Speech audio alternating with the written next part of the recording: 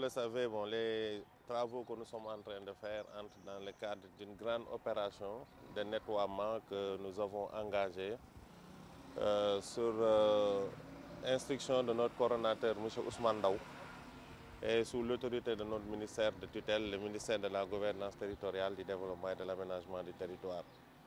Bon, notre coordonnateur national nous a instruit de mener une grande opération de nettoiement des communes régionales, particulièrement aussi les routes et les axes nationaux, c'est-à-dire les entrées et les sorties des grandes villes et les routes qui mènent vers les villes. Parce que comme nous le savons tous,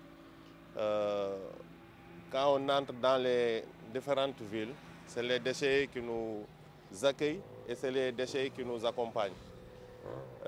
Au niveau des axes routiers aussi, on a constaté tous que nous avons des déchets un peu partout. C'est pourquoi le coordonnateur nous a instruit quand même de mener cette grande opération qui se déroule sur toute l'étendue du territoire national. Avec les collectivités territoriales, nous sommes en train quand même d'assainir les villes afin de faire revenir la propreté au niveau de nos communes.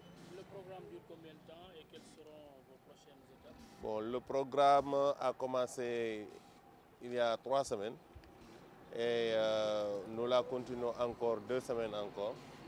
Aujourd'hui, nous sommes dans cette grande région de la Caravane, particulièrement à Ziguinchor aujourd'hui. Demain, nous allons progresser vers Sédhiou et Kolda et nous allons faire toute la région naturelle de la Casamance pour essayer d'assainir et de rendre propre la région.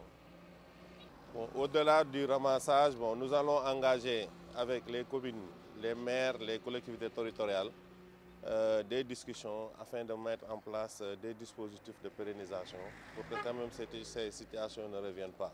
Bon, sous peu, vous allez voir, beaucoup de changements vont être notés avec le système qui sera amélioré. Comme ça, en rapport avec les collectivités territoriales, on va essayer quand même de prendre en charge cette question de la gestion des déchets. Et nous profitons aussi de l'occasion quand même pour sensibiliser les populations. Parce que aussi, le problème de la gestion des déchets, ce n'est pas seulement une affaire de l'État ni une affaire des communes, mais c'est une affaire de tous. Il faut quand même que les populations s'y mêlent, quand même qu'on essaie ensemble avec eux, avec des activités de sensibilisation, des activités citoyennes. On va essayer quand même de nettoyer ensemble et de rendre propre nos terroirs.